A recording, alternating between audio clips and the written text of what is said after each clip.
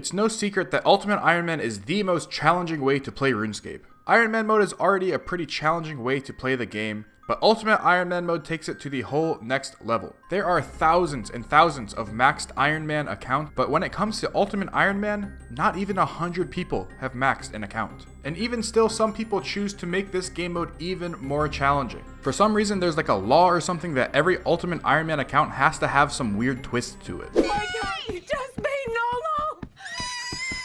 And a while ago, I made my own Ultimate Iron Man with a twist of my own. In early 2021, I played a hardcore Iron Man that was locked to PvP Worlds, and it was one of the most fun accounts I've ever played on. I love PvP Worlds, so I thought, why not try to lock an Ultimate Iron Man into a PvP world? So I did, and I played for a couple hundred hours before I made what I called Episode 0. But that was months ago. I never quit the account, I just started to play it on the side, but I decided to bring it back as my main account, and in the last couple months I've been doing one thing. I've just been AFK bolting Slayer. To be able to do all the bossing that I want to do on this account, which will be the main focus, I need 87 Slayer. This is easily the longest grind I'll probably do on this account, so I decided to just chip away at it slowly. I did only Konar Slayer because I just wanted a ton of Brimstone keys to be able to open for a bunch of supplies, and I got a ton of range levels, HP levels, money, supplies, and after months of work, I finally got 85 Slayer. After I decided I was going to frequently start playing this account again, I started stacking Brimstone keys and I got up to 76 before I hit my goal of 85 Slayer. I know it's starting very in the middle of the account, but welcome to episode 1 of my Ultimate Iron Man locked in PvP.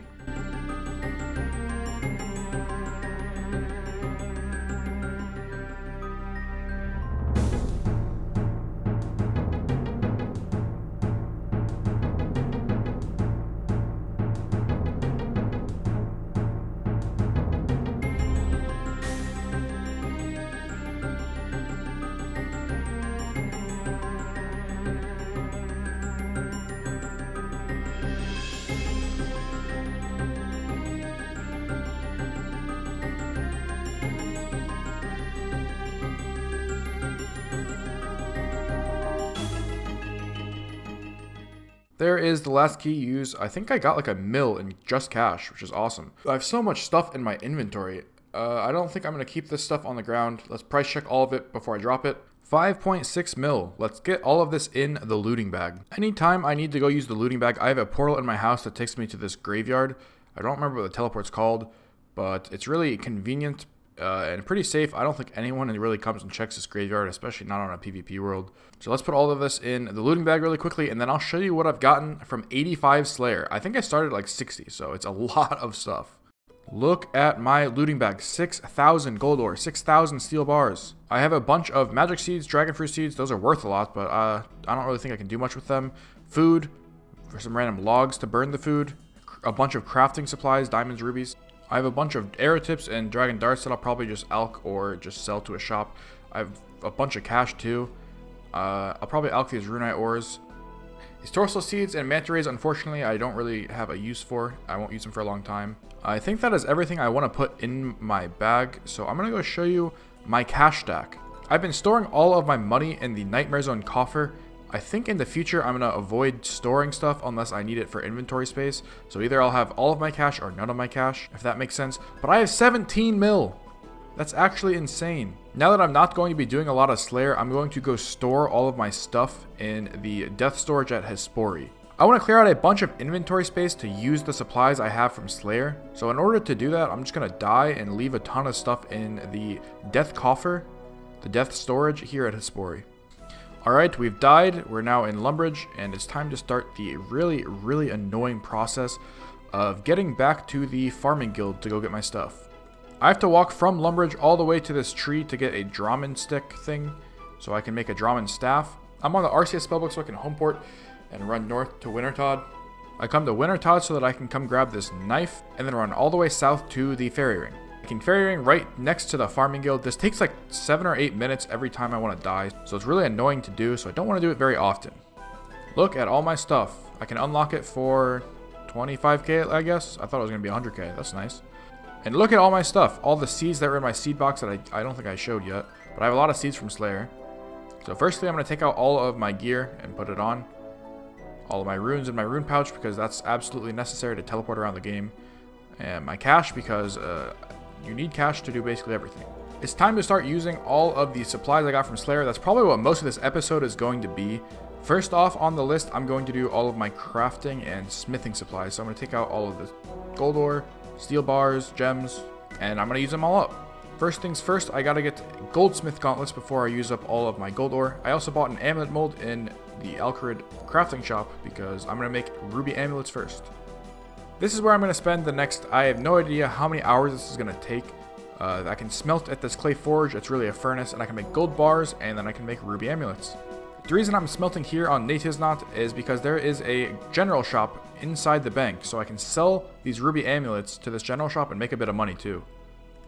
Okay, apparently you can't sell stuff to this general shop. This is the right guy, right? Natiznot supplies? Look, is it outside the bank? It says there's a general shop here. Why can't I should be able to sell this at a general shop. I guess not. So I guess I'm going to go change locations. Alright, we're here in Shiloh Village. There's a general shop close to here as well. I don't think I'll actually sell these now because it's a lot longer of a walk from the furnace. And I'll probably burn a bunch of run energy and it'll be like twice as slow. So I don't think I will. So I guess I'm not going to make a bunch of extra money. Alright, I've used all the rubies that I'm going to use. I'm saving 250 of them because you need 250 to get a dig site pendant in your house. I've just been dropping the ruby amulets here. I'll drop another 9. I'm going to start using the diamonds, but I need to go get a amulet or bracelet mold from my house because I can't make an amulet with my crafting level. 64 crafting, and that means we're 1500 total on the account already. Alright, we've used all of the diamonds. I can drop these diamonds in this bracelet mold. It's time to start using all of the gold. I'm going to grab another amulet mold. I mean, I might as well just make these gold bars into gold amulets. They're 30 XP each, and I have about 5,000 gold bars. So that's like 150,000 free XP. And I want to squeeze every last bit of XP out of these gold ores that I can. So I think I'm going to take the extra like 4 or 5 hours it's going to take and just make them into gold amulets as I smith them. The smithing levels are really coming in now. 60 smithing already. And I still have 4,000 to go.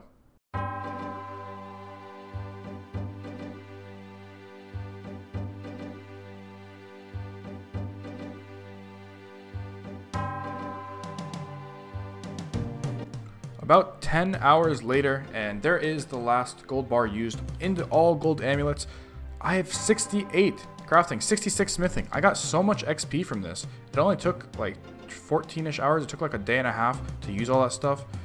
I have 250 rubies left over that I'll probably get 69 crafting from. I can drop this amulet, destroy these goldsmith gauntlets. I'm going to go use these steel bars now, I think. I'm going to use this Varrock Western Anvil because it's the fastest one. I am in a free-to-play world, which is why I have a lobster and 2 swordfish. There's no way I can die in free-to-play, right? I have 4 food and it's like only a couple tiles to the bank. There's no way I can die, I'm pretty sure. We'll see if I even get attacked. Boom. As you can see in my inventory, I'm making a plate skirt. One last thing. I'm so close to 70 smithing. Look at these guys. All of these guys have been standing around and picking up all the steel items that I've dropped, and they've just been alching it. It's actually so cute.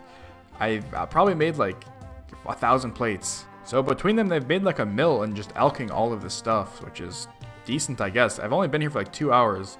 I didn't even get attacked. I don't know why I was kind of worried, I'm not going to lie. But there's all of these smithing and crafting supplies used. 69 smithing, we're gonna get 69 crafting as well. We can easily get both of those to 70 for like Song of the Elves and Dragon Slayer 2 and all of that stuff. But it's really nice to have almost 70 smithing out of the way. One nice thing about this account is there's the little dwarf guy in Lumbridge and stuff. I can just buy the lunar staff and I can buy arty cloaks and stuff off of him.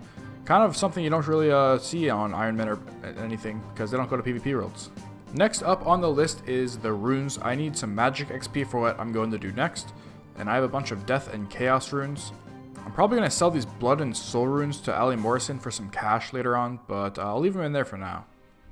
There is the magic level I wanted. I've got a bunch of extra mind runes here because I have some other stuff to do in real life. I don't think I ever said it, but look at my combat stats. I'm 86 magic, 98 range, and I got 90 HP from AFK Bolting Slayer, which is so nice on a PvP account. I'm going to use up the rest of these runes, but that 86 magic level is very important because I'm about to go train construction. Before I talk about construction, the Golden Gnome nominations are live, and it would mean a lot to me if I was even just nominated for the new old school RuneScape video creator, Golden Gnome. I mostly have made a bunch of PvP World videos that I hope you've enjoyed, about killing bots on PvP Worlds, my PvP Hardcore, random people I find on PvP Worlds, and I made some Deadman Mode videos too. If you saw my biggest XP drop video and want to vote for that for the best video this year, that would be cool too. I'll leave a link to the survey down in the description. Even if you don't vote for me, I think you should still fill it out. Thanks. And back to the video. Training construction on my account is pretty tricky. Normally the fastest way to make planks is to send your servants to the sawmill with logs, but Ultimate Iron Man can't do that because they don't have a bank. Even though you could just send it to my inventory, just saying. This means I'll have to make the planks myself, and there are 2 places in the game where you can do that. The Woodcutting Guild, which for some reason is decently active on PvP Worlds, so I want to avoid that. And the other place is the Sawmill, which also is somewhat active on PvP Worlds, and I'm not really sure why. I've seen and fought PKers at the Sawmill enough times to make me not want to do this as well. There is one more way to make planks in the game, and that's why I got 86 magic in the last clip. There are a lot of useless and niche spells on the Lunar Spellbook, and one of them is called Plank Make. Each plank costs 2 Astral Runes and 1 Nature Rune per plank, so it's a pretty expensive spell, but it does reduce the cost of making the planks by a little bit. And fun fact, it makes the worst sound I've ever heard in RuneScape. This is your volume warning.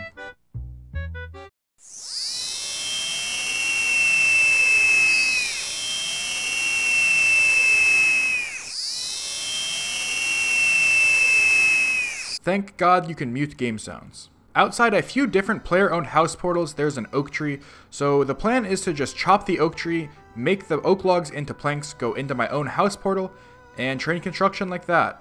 Alright, it's time to start training construction. Here is the rune axe, 40k. I spent like a mil on runes as well. I need to clear out some inventory space. I'm just going to destroy this lunar staff. I can buy it back in Lumbridge, and it's time to go to our house portal. This is what I'm going to be doing for the next 50 plus hours.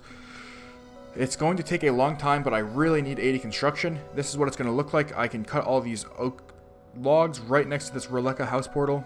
You can see on my runelight that I'm gaining about 40,000 construction XP, which is not the best.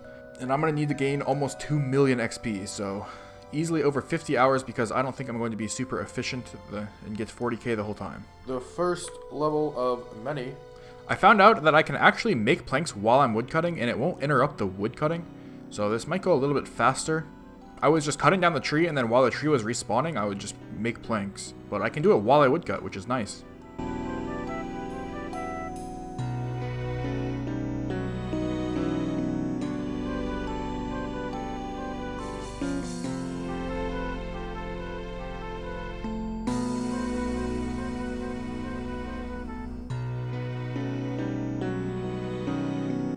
Another great thing about this construction method is that I get 90 XP every time I make a plank. There's 87 mage. I'm going to cast Plank Make 30,000 times, so I'm going to get 2.7 million XP.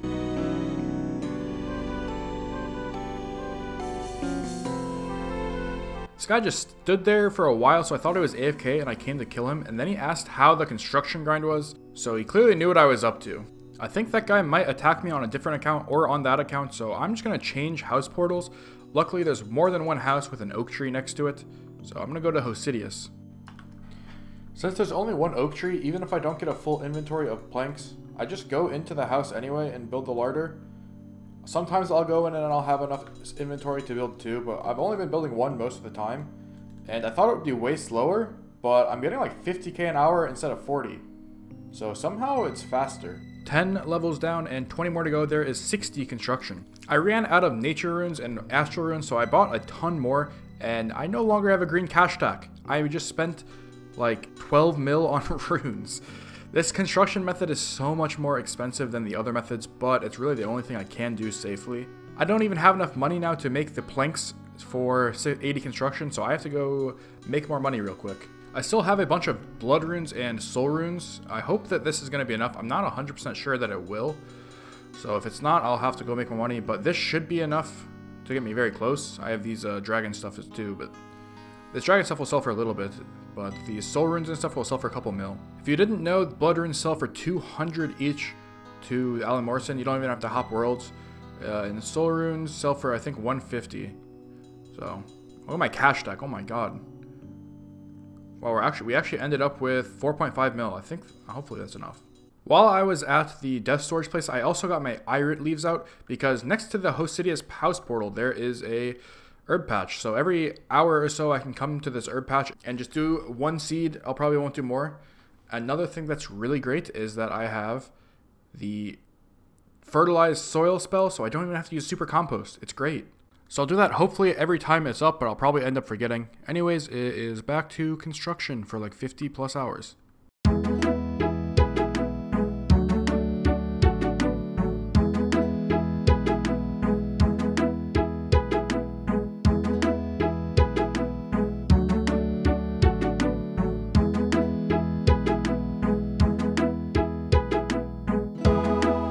There is 70 construction. I only have 10 more levels to go.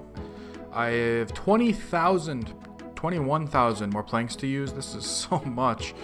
It's been like 2 days, and I'm only at 70.